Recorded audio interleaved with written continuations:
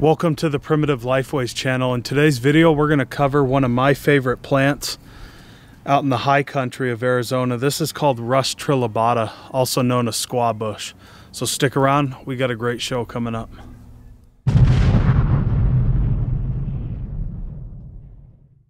All right, folks, so I want to welcome you back. Now, the first thing we want to go over is its utilitarian purposes. And I'm carrying a few arrow shafts and a completed arrow that I made out of Rhus Trilobata. So on this plant, you can see that there's a whole bunch of shoots that come right from the base of the plant. And I like to harvest them around this time of the year. This is a very good plant to harvest from because these are already nice and straight. So I just peel off the bark and I let them season for a few weeks. This stuff dries out pretty fast, and then I start making my heat corrections. So you can see this one I harvested a couple weeks ago, and this is just a raw shaft with its bark removed. I need to still make heat corrections to it. But once we make heat corrections to it, therefore it becomes very, very straight. This is another raw Rhus Trilobata shaft. This is a completed arrow. So this has an arrowweed foreshaft with an agate tip that just inserts in there. And you can see this is a nice straight arrow. It's very light too, so we're gonna pick up a tremendous amount of speed.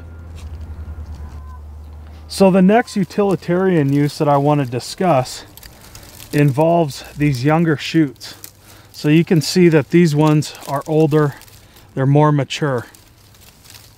But we do have some younger ones, like this one right here, and some of these ones right in here. They're very flexible, and when you run your hand up and down them, they have a velvety texture. They bend very easily and they coil very easily. So a lot of the natives, they would make baskets out of them.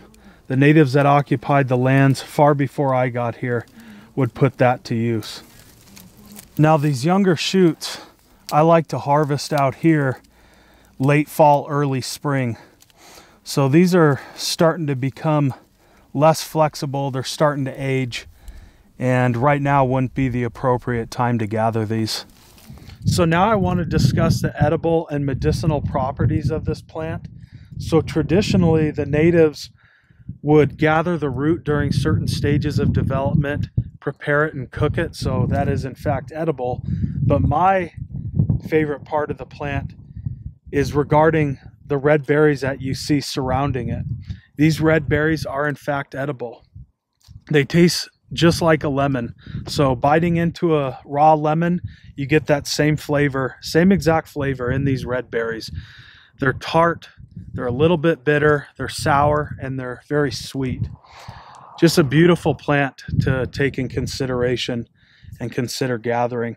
So when I do eat these red berries, I like to chew off the outer flesh and then I'll just spit out the seed. The seed is a little bit tough to get through. I'll also infuse it into water. So on a very hot day when I'm out exploring or working on skills, I'll gather a whole bunch of these, throw them in my water, and it infuses quite well. Again, gives that nice lemon flavor.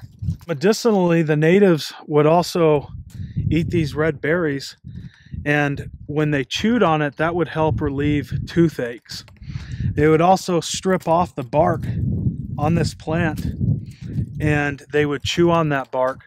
The bark would help relieve symptoms of common colds. But again, the red berries are what I go after. I've used this as a food plant for a few years now, and definitely one of my favorites, along with yucca and agave.